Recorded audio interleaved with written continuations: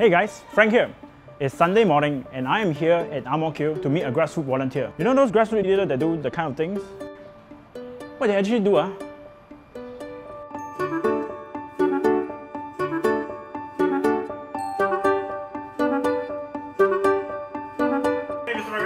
This is Mr. Pragash. He's an aircraft technician who, like many other Singaporeans, loves spending time with his family.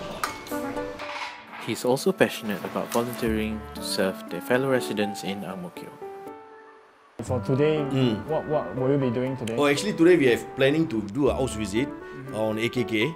Ask Kopi Kaki's booklet. We're going to distribute to the residents in Block 469. What is AKK about? Like, what's the objective? It's actually government policies, explain to residents what is the government policies all about, because some of residents are not aware of the policies. How many residents do you expect to be engaging for the whole today? I think today we have 220 units in Block 469.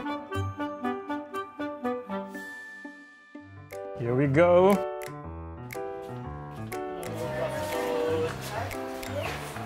Good morning. Where is We're actually doing this. I am going in right now.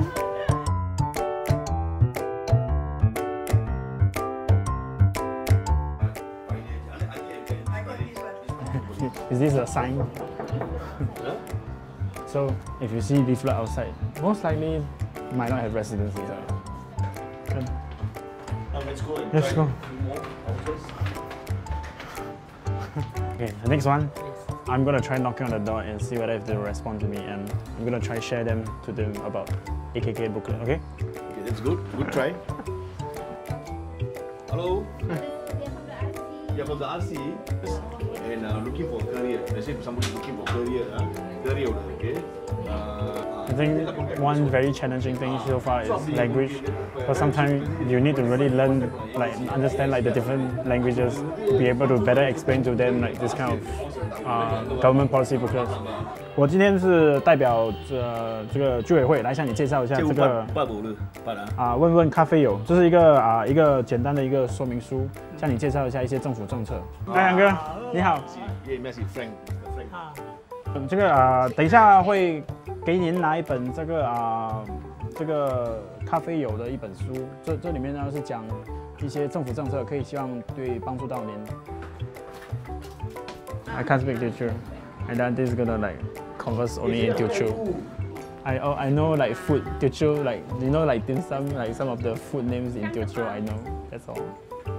Honestly, the conversation is really like just immediate, like very on the go, and the RC people just like engage and then like just talk to the auntie, very casual. That there's no like formality to it. It's just really keep it rolling.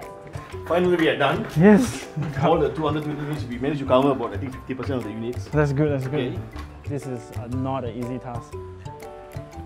Are you even sweating, sir? Yeah. I think I need to wear dry fit next time because I'm like sweating so much. Dry fit, we can absorb our sweat. I need to get one of this kind of t-shirt next time. You need to come with the proper gear and the proper attitude in order to do this job. It was really a mind-opening experience for me to go to house. I have never done house-to-house visit before. I always like do not understand like how they actually has the willpower and the energy to do it. Is there like any perks for being a grassroots leader for you guys? It's not really perks, it's just our satisfaction. Some people have a wrong idea, say that, oh, I join grassroots, I get free parking. Actually, it's not a free parking. You need to have a parking label for yourself. That means if I'm staying here, I need to buy a parking lot here. So, for my grassroots work, if I go to other divisions within Ang-Mo-Kio, I can park there free. Oh, okay. That's about it. So why do you volunteer personally? Oh, actually I volunteer because when I help them, they feel good. We share with the other residents. So that's why I joined grassroots. When I joined grassroots, I'm helping a lot of people, a lot of other Singaporeans in this scene. I personally feel very good because residents recognize us when we do something good for them or give them something which they are not aware of. They thank us and fulfill our achievement and satisfaction. I think today has been really a rewarding experience.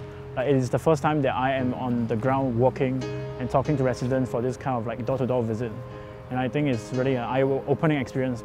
And I really like can understand why Mr. Pragash, like he as a person, puts in so much effort for the past 15 years to do all this kind of volunteer work. I mean, he's doing this at his own free will. And really like this kind of reward, this kind of like interaction that he gets back. And also the the fact that he knows that he has been changing the lives of other people in his community allows him to be motivated, to be passionate about his work. So for what Mr. Pragash has done, the kind of like relationship he has created with the residents, I really appreciate you for taking all the time and sacrifices. And Mr. Pragash, I salute you. Good job.